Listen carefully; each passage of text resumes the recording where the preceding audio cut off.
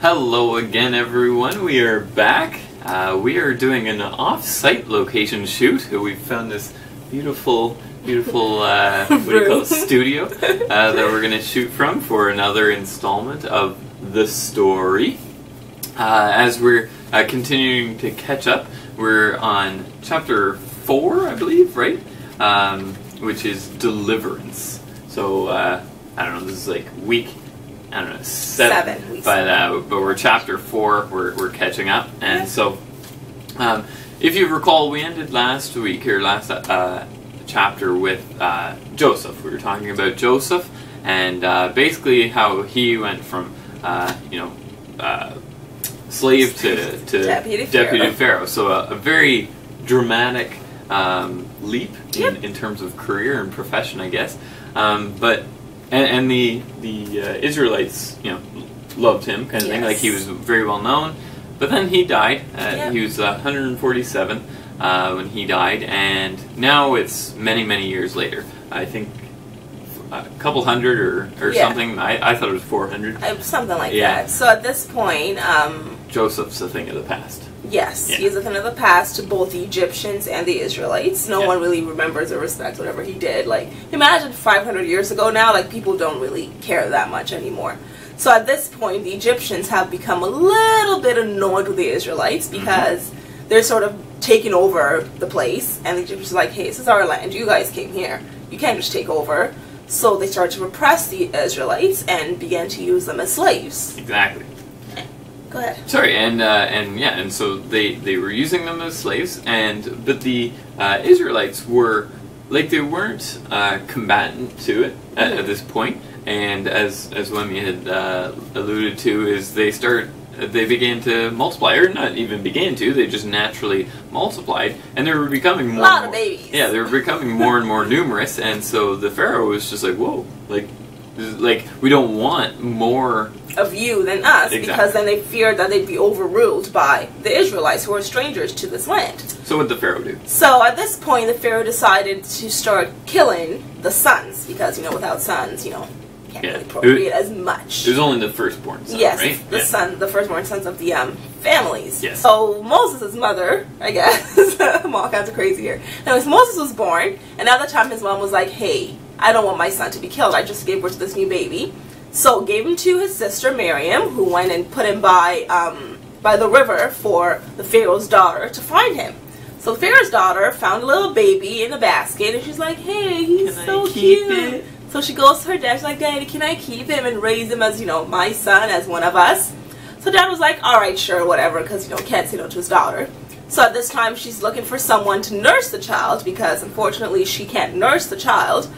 And obviously out of the woodworks comes Miriam. She's like, hey, I know a woman who can nurse him. So she goes and gets her mom, Moses' mother, and Moses' mother nurses Moses, and when she's done nursing him, gives him back to the Pharaoh's daughter. She's in her mind at this point, he's gonna have a great life. I mean, he's set for life. He'll never be tortured. He's good. So then we go forth to saved her son. So So Moses was raised as an Egyptian in the household of Pharaoh. I was just sorry. You already mentioned it. Yep. With his brother, not I guess half brother, step brother, whatever. Yeah. Raised with Ramses as his brother, and as they grow older, 2 boys in the house who's going to take over after Dad dies. That whole issue starts to come about, and we find Moses finds himself one day in the out in the fields, yes, with the slaves. So, Dave's turn. So Moses is out in the field where the oppressed Israelites are working, and they're working under the slave rule of the Egyptians. And there's one particular Egyptian is kind of mistreating this Israelite slave. I guess more than I was going to say, I mean, you're mistreating regardless, but yeah. So Moses doesn't take kindly to it. Now, whether it was an act of, hey, he's a brother Israelite, or whether it's just like, hey, that's not cool, not sure. But, I like to think it was just because it was not cool. But anyway, but Moses takes extreme action, and he actually kills the Egyptian in front of all the other Egyptians. And the Israelites. So this is all kinds of, making the headlines, because basically this is a huge act out against kind of command under the Pharaoh. Yeah. So word gets back to the Pharaoh and to Ramses and everybody, and now if we thought there was brotherly, feud before, now it's a problem. Yeah. So at the time, Ramses was just like, hey, we gotta find Moses. So Moses is being searched for frantically. So it's like, I'm gonna peace out. So he runs away because he knows this is bad. He runs away to the wilderness, and he's out there, dying of thirst and whatever. And these 7 girls run into him. They're like, hey, you don't look too well. Do you need some water? So they got him some water from the well and gave him some water. And their father, they took him back home and whatever, cared for him. The father was just like, hey, I like this dude. Yeah, their father's a priest, by the way. Yes. Yeah. So then he gives one of his daughters to Moses to marry. Yes. Which he does, and she gives birth to a son for him. So whatever, years later they're chilling, raising a family, doing their thing. He's become one of the Levites. And he's out one day wandering, as he tends to do. And he sees a bush that's on fire. Burning bush. The burning bush. And so basically, Moses kind of looks over it and is just like, huh, that's odd. But kind of just passes it by. But then a voice talks to him and says, Moses. And so Moses says, yes, I am here. And it tells him to come closer and eventually take off his shoes or sandals. Yeah. Because he found himself standing on holy ground. And he's just like, who are you then? Who's talking to me? And this is where the not famous, but it's one of the most profound descriptions we have of God is, I am that I am. He's just like, I am that I am. That's who I am. I am that I am. He's like, oh, alright, cool. I'll come talk to you. So he goes forth and him and God have a conversation. Do you want to go on a conversation? Oh, no. Okay. So, no, I can actually, sorry. So basically, God is selecting Moses. He's saying, Moses, like, you've seen everything kind of thing. You've seen a lot. You need to go free your people from being oppressed by the Egyptians. And so Moses is just like, wait, what? Like, me? It kind of gets taken a step back because Moses wasn't a fluent speaker. He wasn't a great people person. And so he kind of was a little confused, a little concerned. That God's just like, you know what? Here, I'll give you a sidekick, I'll give you a helper in Aaron, who is that people person, and he can present your ideas, or these ideas, and help you free the Israelites from the oppression of Pharaoh. Yeah. And so what happens? So, eventually Moses is just like, again, I said, I can't do this. So God said, you know what, I'm going to be with you. Like, I've got your back, and you can do this. But Moses is just like, no, what am I supposed to tell them? I don't know what I'm doing. And again, God's like, hey, I said, got your back, got this. Moses is like, nah, but what if I say it and they don't listen to me because I'm not so good at talking? So at this point, God's like, you're really trying my nerves. Like, really? So it's like, alright, fine, here's what's going to happen. The people are going to listen to you, but if you must, I will, give you someone to go with you. And, do you want to go on? What? I completely just said that. But you didn't say those parts. I did. I said he gave him a sidekick and Aaron. But you didn't talk about the, like, what'd you call it?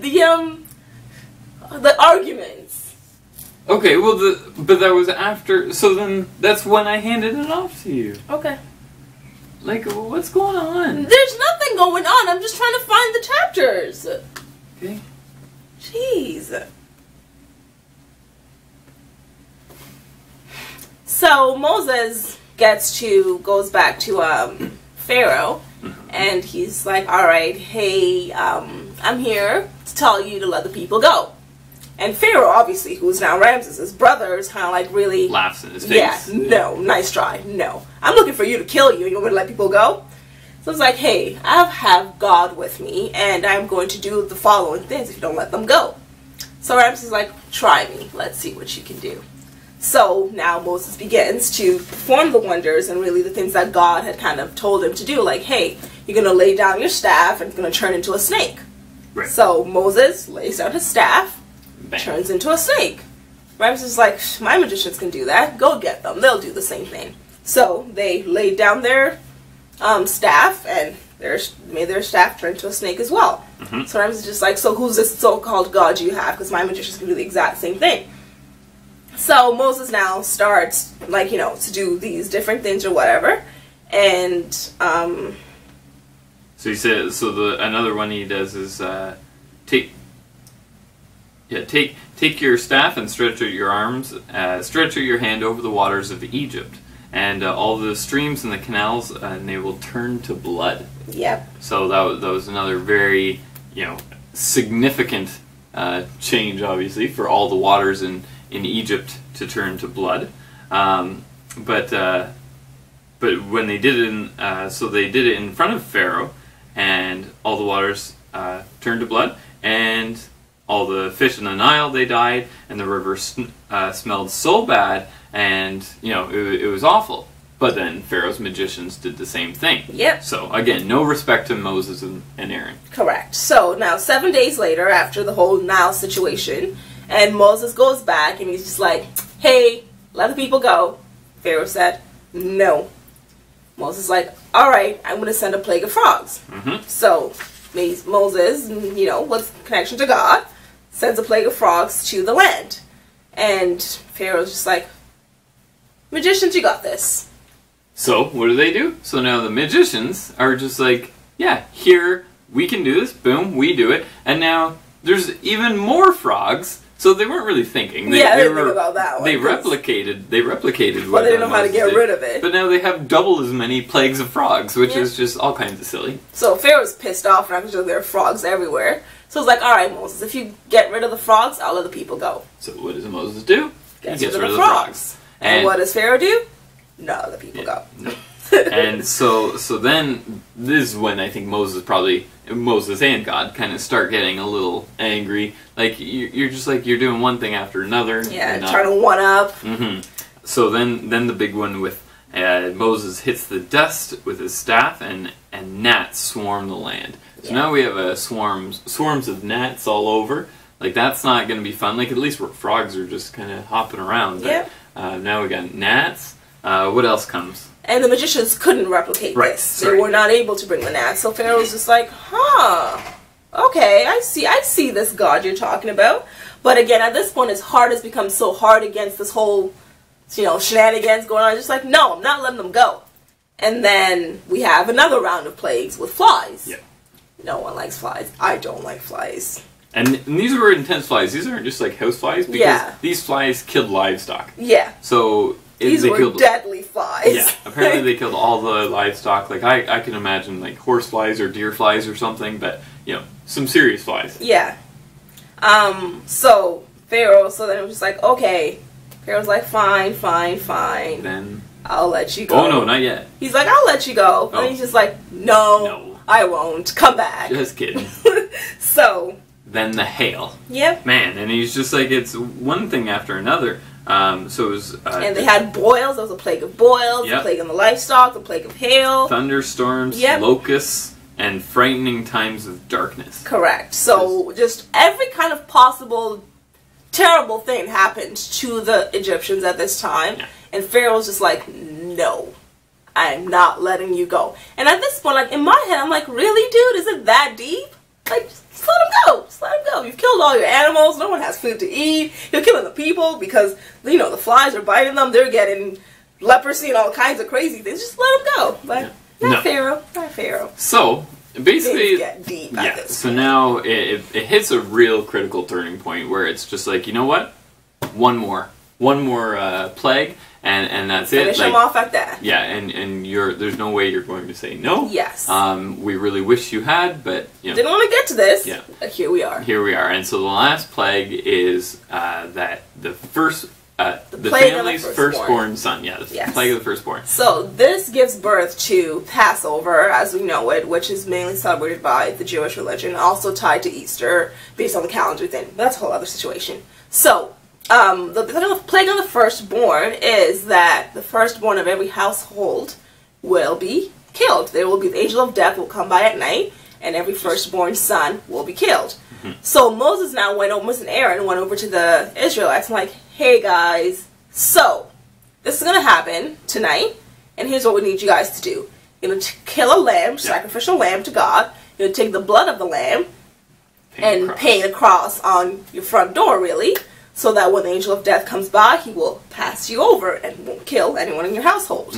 So they all obeyed, and they did as they were told. So at night, the angel of death came by, and the firstborn of all the Egyptian sons were killed, including Pharaoh's firstborn son. And that hit home kind of deep, because based on the whole lineage thing, he's the next in line to the throne. He's dead. Yeah. That's not a good look. So now is finally the time, unfortunately, when Pharaoh finally realizes that, okay, this is serious. So he finally accepts the original request, and he lets the Israelites go. Yes. And so it was excruciatingly unfortunate to get to this point, but the end result is that now the Israelites are free under Moses, and Moses takes them with them. But, of Pharaoh, course, this tricky old man, he's just never satisfied. was just like, no, I am upset. I can't let them go. My son just died. No way. So after he had actually let them go this time, they had actually left the land. Physically left. Yeah, so he kind of couldn't just stop them. So he sent his chariots. He's like, chase after them, go get them back, kill them, whatever you need to do. They're not going to be free. So the chariots and all his armies go and start storming after, trying to catch up to the Israelites and get them all. And at this point, they're by the Red Sea. And Moses is just like, hey, God, so we kind of hit a dead end here. Yeah. Where do we go? We can't swim. We don't have boats. We have no time to build a boat. What do we do? And so, as probably many of you know, God kind of grants Moses this ability. He says, raise your staff in your arms and part the waters of the Red Sea. And they do. And basically the waters build up into walls, and Moses and the Israelites just walk on right through. But as Wemi has said, they're coming. They're coming. We can get through this. They see this open land. They're like, oh, we got them now. I can only presume they're just chasing. Like, they see them in their sights kind of thing. Yeah, right? It's like, we got them now. Yeah. But unfortunately, as they're entering the sea, the Israelites are at the other end kind of walking out, and the waters close back, and they all perished, unfortunately. But the Israelites now have their freedom. And they are in the free land now, in the wilderness. And taking us to the place of the wandering, which we had previously talked about. So if you kind of want to know what happens next, go back and watch that episode. I believe it was episode 1. And you'll be caught up to what happens next with the Israelites and Moses. Well, there's one in between. Is there? Oh, yes. You'll be caught up. You get the point, guys. Yeah. But now let's go to the lesson. We've given a very, very detailed recap of this. It was a very busy chapter. Yeah, it was for sure. So now let's talk about how Moses felt starting this whole process. Intimidated. Yes. The opposite of courageous. That word's not coming to me. Okay. Anyway, yeah, scared, and just not the ill-equipped. Yep. And just not the right fit for the job. Yep. Those are all the things that that he was feeling, and he struggled with like self-doubt. Yeah. He struggled with that for a lot of reasons because one, childhood experiences. He's always battled against Ramses. He's always been the lesser one, and he's just had those childhood experiences that weren't so pleasant for him to be like, hey, I can rule and lead a nation to freedom. He didn't have that. He also there were cultural expectations set of him that, hey, you're supposed to do this. And he's just like, based on what I'm supposed to do, I can't lead a nation. Right. I'm not the guy that's, people who lead nations, they're big, they can talk, they're this, they're that. So that was kind of an issue. And also his past failures. Like when he tried to save the Israelite, and by killing the Egyptian, like that was kind of like, it was a success, but it was a failure because when he did that, Pharaoh was like, "You guys are going to pay for that." Yeah, there's obviously repercussions. There were repercussions, so their workload was doubled. They had to pay for what Moses did, and that's not a good feeling. Right. So he's had a lot of these little issues, and it kind of created self-doubt for him that, hey, I can't do this. I can't go speak for people because last time I tried to do that, look how that turned out. But go ahead. But basically, the lesson that you take away from this is that God, He never leaves you ill-equipped. You're never, if you're chosen, you're able to do that because He's always going to be there to support you, to give you, provide in any ways that you need, and to give you the abilities that you seem to think you don't have. He knows you have them. Yeah, they're in there. Exactly, and he's able to pull them out. And like, yeah, was that, you know, do you want to extend on that, or did I hit it? No, I think you hit them very well. Yeah, they're always in you, and just reach deep down between your faith, your power, your people around you, and you will find the strength you need to get through those hard times, those times of self-doubt.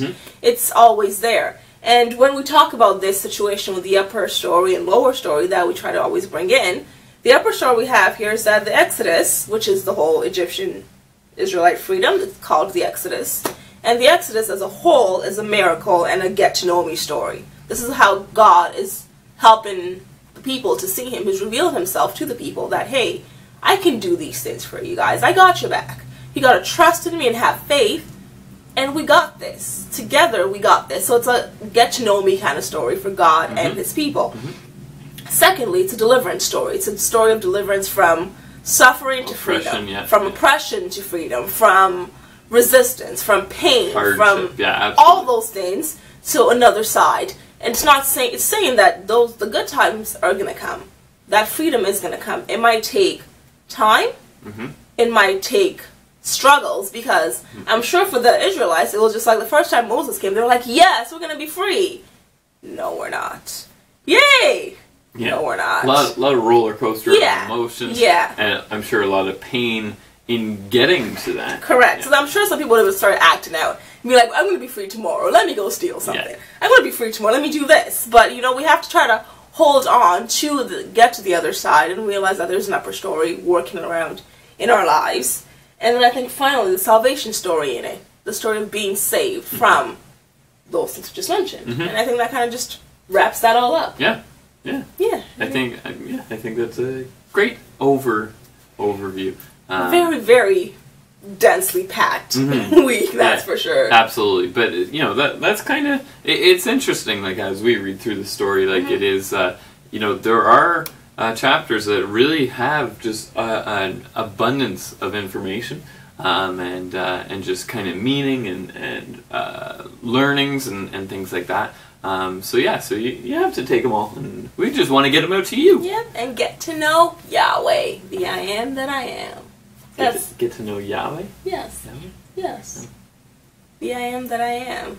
Oh, that's pretty much what I've got for you guys this week. Anything else, Dave? I don't think so. Alright, well, keep your head up and keep focused on the upper story. Yeah. I was just going to say from across the globe, because we're so far away from home. We are. Hope you guys have a nice week. Talk to you later. See ya. Bye.